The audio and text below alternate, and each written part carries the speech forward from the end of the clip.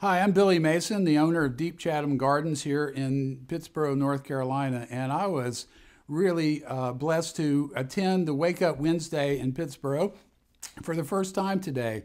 And I just wanted to share with you how much I enjoyed it and how beneficial it was. The diversity of people representing themselves and their businesses and their interests was truly amazing. Everyone got about a minute of time to talk about their business and what they were doing.